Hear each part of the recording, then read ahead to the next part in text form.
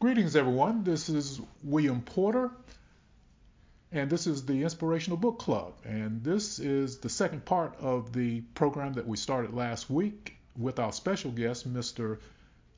Les Bleemester, part-time professor in the geosciences, as well as a program coordinator at the University of Trinity University in San Antonio, Texas. And so he's with us this week and in this second part to talk to us about the eclipse that's coming up on April the 8th, 2024. And we're really excited about that. And of course, the last time he talked with us about San Antonio and how important a city that is as far as tourism especially. So Les, again, it's good to have you again. And we want you to go ahead and start where you finished the last time. I know you touched upon the eclipse the last time, but I was thinking that today we had a very cloudy situation, and that's not a good thing for people who want to experience the eclipse. So tell us about that. Why is a cloudy situation not an ideal thing for people who might want to experience this celestial phenomenon? Yeah, the star of the show is the sun and the moon, of course. But if it's cloudy, you're not going to be able to see the full effect of what happens when the moon is in just the right position to completely block out the sun. So clouds would be disappointing. As we had today, it was overcast. It kind of broke here and there. If you see patches of blue sky, I'd say that's definitely a much better situation than if it's raining. Although I've never experienced a total eclipse, I feel like my intuition says that even if it's cloudy and is not a super thunderstorm, that if it's just cloudy and drizzly, it's still daytime, and the sun's light is intense enough to penetrate through those clouds and make it daytime. And when you block that out 100%, I still feel like there will be a visual effect associated with the eclipse, even in a cloudy condition. And I'm certainly going to encourage the people that come with me to maybe rely on other senses, maybe your hearing or touch. We should experience a small decrease in temperature because we are going from fully illuminated to shade. And maybe if we can't see as well because it's kind of already dark, maybe we feel something more just because of the temperature drop. But certainly I've been told, again, because I haven't experienced this, that other animals and critters and insects tend to do things that are not typical of daytime. They do think it's going to twilight and sunset, and so they start their kind of nocturnal activities and then get surprised a few minutes later when the sun pops back out. So yeah, I'm going to keep my ears open even if my eyes don't give me the show that I'm expecting or hoping for. You might address this, and you can correct me if I'm wrong, but even in a total eclipse situation, you do have a little bit of light surrounding the moon, which of course is blocking the sun. And if I'm not mistaken, is that the corona? That is the corona. That is the outermost layer of the sun. And during that totality, even though there's still a little bit of light bleeding around, it's dim enough and a low enough intensity that you can take your glasses off and actually with your naked eye see the corona or prominences or any kind of coronal mass ejections that might be occurring. So that's the hope, right? If it's cloudy, you won't see any of those because it'll be blocked. But that's the unique nature of the total eclipse, is because all the intense rays of the sun are blocked out, and you can see the very faint other features that are always washed out by the intense brightness of the sun. The other thing that if it's not cloudy, because you go to this twilight all around, if you think in a sunset, right, the sun goes down, it gets slightly darker over the course of minutes to half hour, even an hour. This goes from daytime to that twilight in seconds. And it doesn't give your eyes enough time to gradually adjust to the dimming light. So all of a sudden you might see a planet pop out or some stars that are visible because it's dark enough and your eyes really pick up on the bright light from those. So I know Mars, Jupiter, Saturn, I believe Neptune, although it'd be hard to see Neptune with a naked eye, will be visible if it's clear skies. And there's even talk of a comet. It was described some green dragon comet or something. I forget the official name, but kind of low on the horizon. And so there's the idea that it might be dark enough to even see that comet, even though it's middle of the day. You know, I've thought about this and the situation of overcast sky during a solar eclipse, but I apply the principle of DE to it. The D meaning the dramatic change of from daylight into a much darker situation, as you have in a sunny situation where you have no clouds, or at least very few clouds. But in terms of darkness, in my opinion, and I'm not an expert on this, and you are, but in an overcast situation, you don't even, with the clouds present, you don't even have the small glimmer of light that is present in the corona.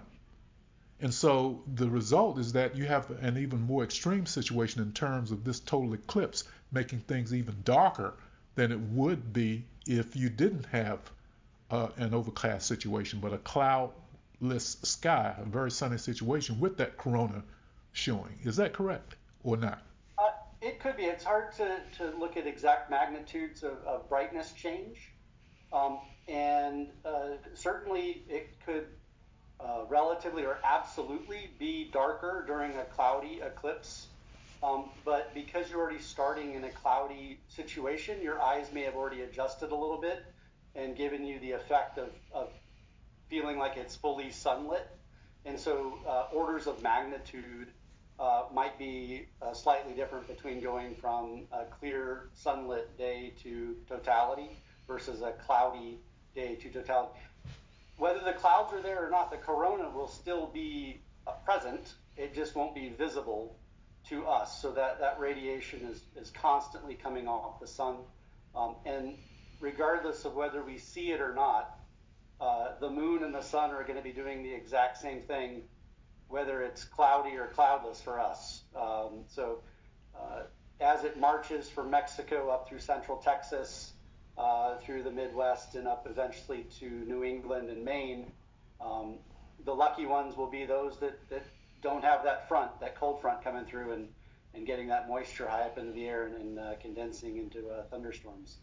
So I'm fingers crossed, and it takes a lot of different factors to come together to, one, make the eclipse in the first place, and then make it special enough to see. I've read, and don't quote my numbers exactly, but I think there are something like 35 million Americans that live, reside, or work in the path of totality, and there's another 130 or 150 million with only a few hundred miles of the path. So this could be a really remarkable experience for looks like 2/3 of our population if they make the trek, and we get good weather. So, You know, I wanted to come to San Antonio especially because I've been here a couple of times before. This is the first time for both Yvonne and Panya. But we in San Antonio, as you know, lie right on the edge of that path of totality. We're not in the middle, which basically means that we only will get a short time of that total darkness. And even in the city itself, some parts of the city is in that path of totality while other parts are not. correct. But at least we'll get over 99% coverage. You will. Whereas we, being from North Carolina, it's only, I think, about 75%, if I'm not mistaken. But still, they will get some effect on that. True. Yeah. I've heard 99 is not the same as 100, but 99's got to be. It's pretty close. Some pretty good effect. Yeah. And it's unfortunate because the division that partial versus totality runs just northwest of campus of Trinity. So we're not having a really big event like we did in October. In October, we invited everyone we knew to come to Trinity and experience the annular eclipse with us, because we were right in the path of that. So for totality, you got to get a little bit north or a little bit west. And what's interesting is at the edge, right, there's a dramatic 0 seconds of totality to, of course, 1 second of totality. But every small little bit you move into the path of totality, the time benefit increases dramatically. And then as you get closer to the center line, for every little bit you get closer to the center line, it doesn't reduce, but the increase diminishes. And that's, think about a circle, and if you're climbing up the circle, you have a dramatic increase at the edge, and then you get flatter at the top. So that's time. So at the edge you get very little, at the top you get all of it, and everywhere in between you get some little bit. So any little bit you can get into the path of totality increases your time tremendously. I have 26 seconds of totality at my house, where I'm speaking to you from today. But I am adventuring to take 400 brave souls from Trinity on 11 buses, and we're driving up 281 to the north to try to get at 3 minutes of totality, and that's why we're all really hoping for no clouds. Well, I've been reading about all the traffic and all the people who are being attracted to that more central location. So hopefully you won't get into any problems like that as far as traffic jams and stuff like that. We are preparing for the worst and hoping for the best. Right. Well, listen, I want to give the opportunity for some of the participants to ask any questions. We don't have a lot of time left, and I do want to touch on some of the things that we're talking about in our book club.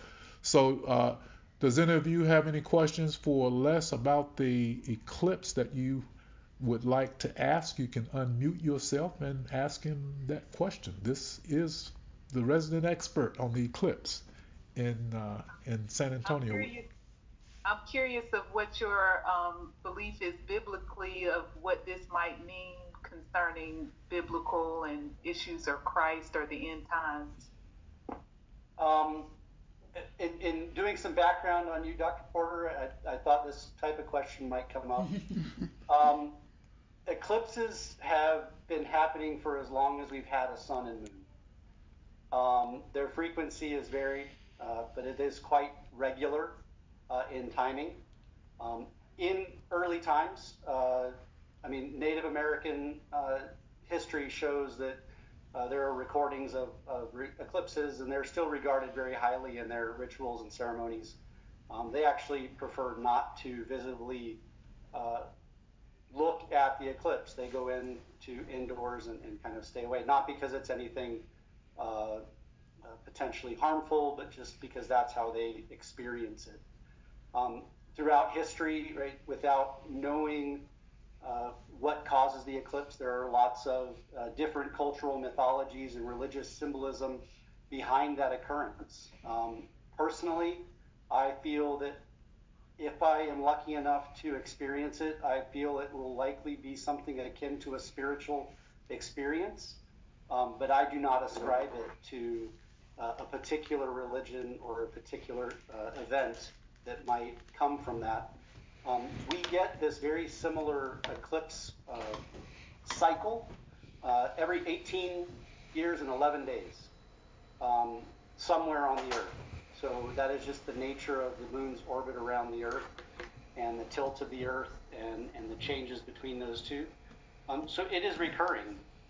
What makes a total solar eclipse unique or less regular is there has to be a very special distance or position between the moon and the sun. So the moon is not always the same distance from the Earth. It's in an elliptical orbit. When it's further away, it can't block the sun. But when it's closer to the Earth, it has a larger effective shadow, and we get that shadow following all the way to the surface of the Earth. And that's the experience we're going to have now. Total eclipses on any particular point on the Earth happen in the northern hemisphere about every 330 years, and in the southern hemisphere about every 550 years. So it is certainly a rare event, and to be alive now in a location that can experience it, that is a unique and potentially spiritual and overwhelming or uplifting experience. Okay. Anyone else would like to ask Les a question regarding the eclipse? And thinking of the eclipse, I remember when I was a little girl, there was that total eclipse where it got totally dark. And then I remember as a young adult, probably in the 80s, there was an eclipse, and I was at work. Is this going to be a total blackout or just kind of like dawn happening? If you are in the path of totality, which is a very narrow, depends on the particular eclipse. It can be extremely narrow or wider, anywhere from 100 to 150 to I think 180 kilometers or so is as big as they get. If you're within that path, I'm not going to say it's darkness, but it is beyond sunset and into deep nautical twilight. And again, what makes it, I think, again, I haven't experienced one for myself, so it's all from hearsay from others that have experienced it and told me about what they've experienced, and reading about it and knowing, thinking about what might come. I think it's because it happens so rapidly and your eyes don't adjust that the darkness of that eclipse seems even darker than just a normal sunset or that transition to nighttime. And what really lets me kind of believe that is if planets are going to be visible, you don't see those in stars, even the first, Venus, the brightest planet in the sky, the brightest object other than the moon. You don't see that until well after sunset. It's got to be pretty dark. So if we can see that plus the other dimmer planets, it's got to be significantly dark, but it won't be like dead of night, midnight, moonless night. I've heard it kind of like a full moon night, or almost a full moon. There's that much ambient light coming from the corona to not make it plunged into complete darkness. I can't wait to experience it and then be able to tell people firsthand what it's like. Right, right. Anyone else who would like to ask Les a question? We have a resident expert here on the eclipse. Anyone else? No one else? Yeah. Well, I was going to ask, you kind of touched on it a little bit, apologetically, like, how does this prove that God exists? The fact that that we are able to see such a phenomena with the sun and moon being similar sizes and just the right distance apart and all of that good stuff. Yeah, there's certainly a school of thought that ascribes this to a hand in the making of it. There's also a scientific body of evidence that would say, it is a moment captured in time of a long history of things changing and evolving over time. I would not speak to a particular individual's belief in one way or the other. I know, how I approach it, and again, repeat that I feel like the experience should be, I feel, quite spiritual, whether it's connecting with the people you're experiencing the eclipse with, or connecting more with nature, or connecting with your God or the God that you choose to follow. If that is how you experience, I feel it's a worthwhile endeavor. So I don't think phenomena like this can prove or disprove anything when it comes to a spiritual or religious nature. Okay. But it certainly reminds me of, last week celebrating Easter, and remember when Christ on the cross, when it got dark like that. That's something that I'm not saying it's like that, but it's certainly something that we can relate to, because when we talk about when it was dark in the middle of the day, we can only imagine that. But if we are experiencing that eclipse, then we will experience what they experienced. And so I think it'll be more meaningful to us next time we read that scripture to realize that it certainly can get dark even during the daytime. And also I wanted to ask, did I hear you say you could look at this? I thought it would damage your eyes to be able to look. When you're in the path of totality, which is that very narrow zone, the intense radiation from the sun is completely blocked. And that's what makes it so special to be in totality, is because you can take your glasses off and see that very dim light from the corona.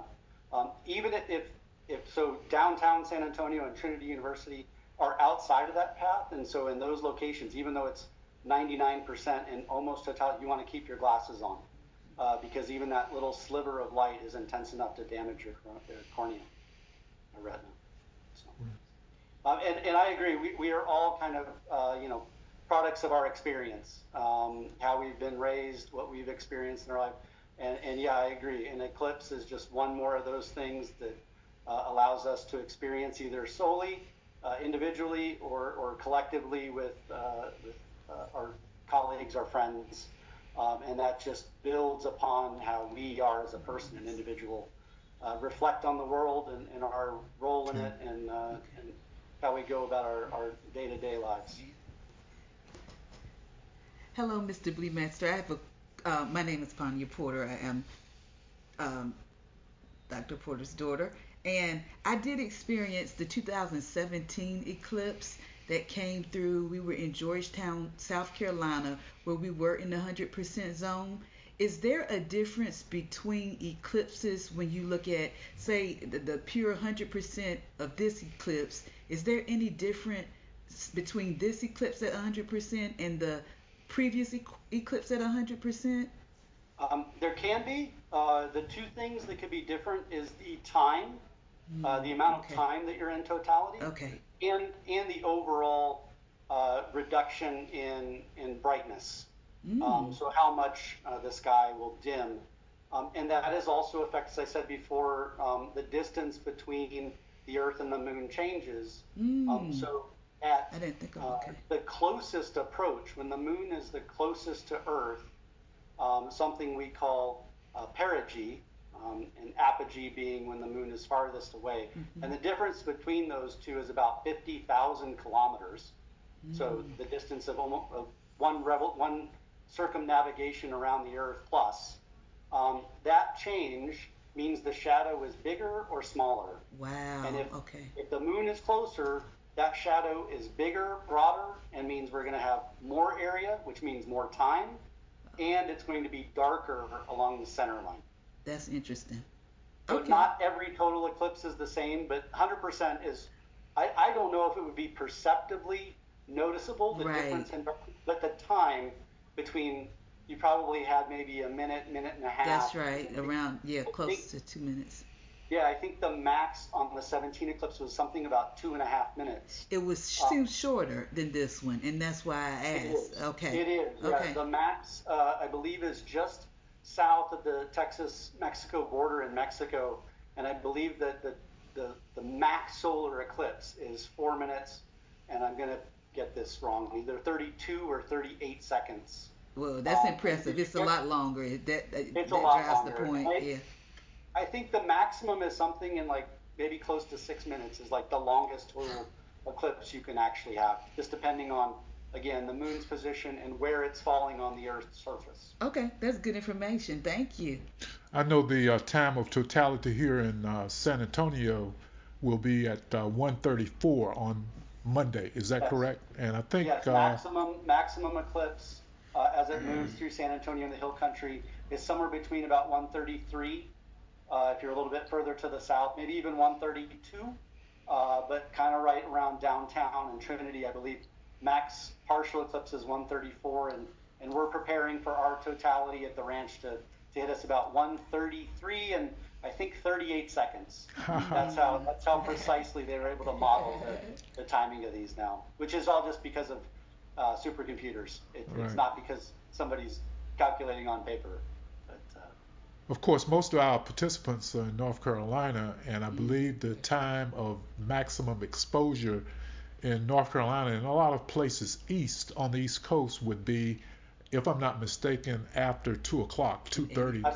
I believe so. Yeah, that makes sense because it's moving from Mexico across to the northeast, and it takes about 3.5 hours for it to start in Mexico and make it all the way up to Maine, which I think is where it kind of pinches out. It goes away. Okay, well, and that's great. just because the shadow falls off the earth. All right, right. Well, I tell you what, we will have another eclipse, I understand. Actually, we have these eclipses every year, just not in the continental United States.